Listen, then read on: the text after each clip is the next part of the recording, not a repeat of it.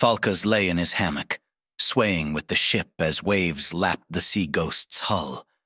It was rhythmic, a lullaby to carry him off to sleep. A rest well earned considering the day he had. But sleep didn't come. His heart, well, his new heart was beating much too fast. Whatever rhythm the night offered was drowned out by the beating of that golden drum. Thump, thump, thump. Falkas tried to drown it out, to focus on the nostalgic sounds of men snoring and creaking floorboards. It was no use. The pounding was louder now. Thump, thump, thump. He began to sweat, despite the night's cool air. He closed his eyes, trying to still his beating heart. But again, it was no use. Instead, he was overcome with a sensation, one he wished he didn't know. Bloodlust. He felt this way back on the Emperor, too. Seeing the spawn of Hextor, the sight and smell of his own blood mixing with others in that flooded cargo hold, like some sort of vile stew. He wanted to stay down there, to rip everything in sight limb from limb, to trace a knife over flesh and feel it squirm. He wanted to... Falkas. Falkas, you awake? A voice pulled him from his thoughts of blood and pleasure. Falkas opened his eyes to see Tom, Will's father, and one of the only Marines to survive the slaughter on Sanctuary. Honestly, Falkas hadn't spared much thought for them since the battle. He allowed himself to feel a bit of shame for that. Falkas sat up, rubbing his eyes. Yeah, despite my best efforts. The two spoke in whispered tones, defeat accompanying his own. Tom chuckled. Really? I figured you'd be dead tired after the day you had. A simple pickup turned into a Kraken attack. Must have been quite the spectacle.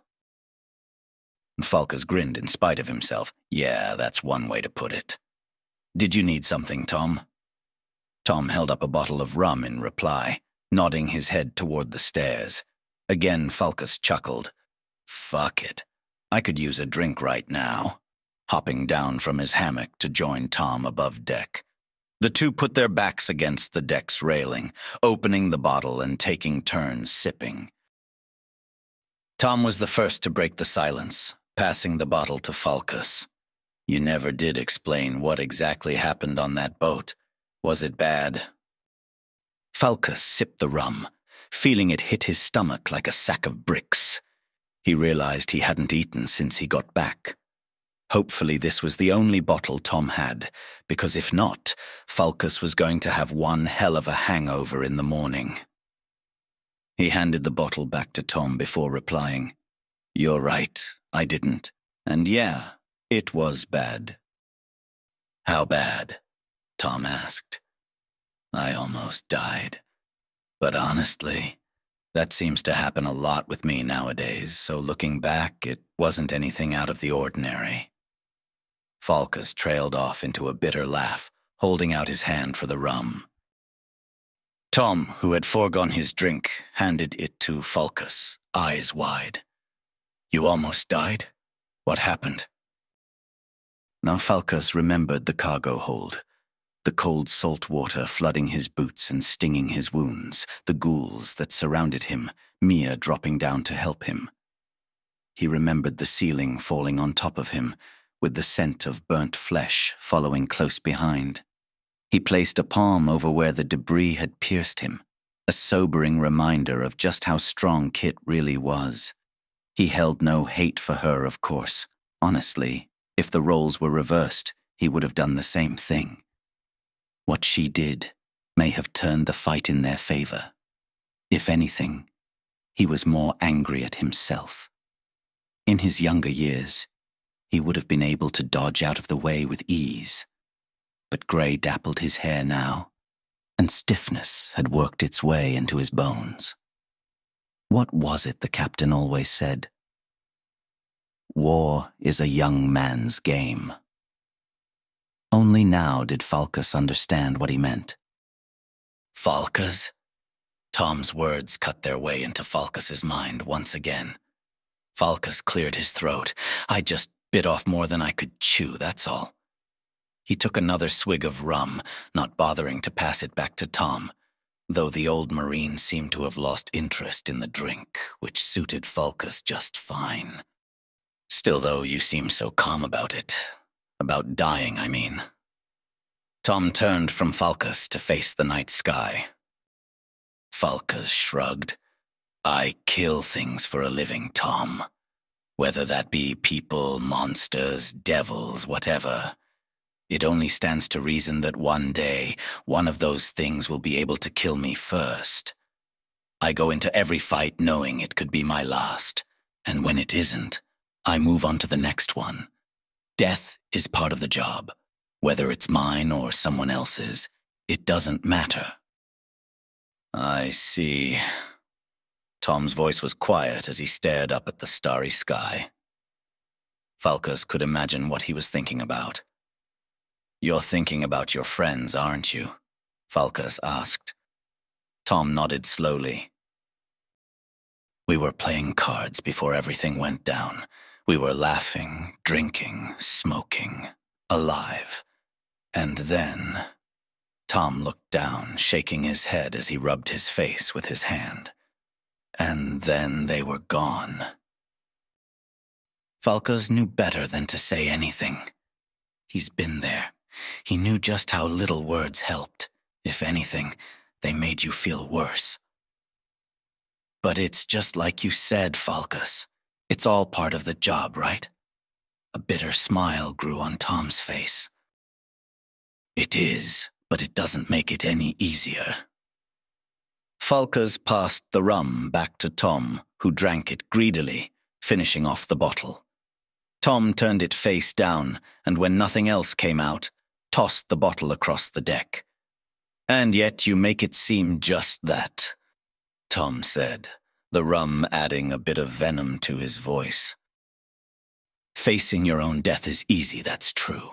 But facing the deaths of others, bearing them, that's what's hard. It's easy to die for a cause, Tom. So easy that people do it without even realizing. It's harder to live for one, though, to bear the weight of the dead, and to continue living for their sake. Falkas's tone was low and hushed, in danger of being carried off by the sea winds. Tom looked at Falkas, tears in his eyes, the alcohol not doing him any favors. How do you do it, then? Do what? Falkas asked. Keep going. How do you keep on living? I asked Eleander about you. I know what happened between you and Hayes. Falkas kept his gaze forward, remembering the Boers. How many nights were spent like this? How many drinks and laughs did they share? He took a deep breath. Honestly, I don't know. Sometimes it's too much, you know. But then I remember the people that still need me to keep it together. That helps, I think, to have a goal. And your goal? Tom began to wipe the tears from his eyes. Falkas nodded his head down below deck where the rest of the party was sleeping. To protect them, I guess. I owe them my life and much more. They showed me kindness when I had no right to it. The same can be said for their trust. They're good people, kind people, and they deserve those things in return. I can't give that to them. I don't have any of it left in me. But I can make sure they live long enough to find it, to make it out of this mess in one piece. Tom let out a chuckle. The levity was a welcomed reprieve.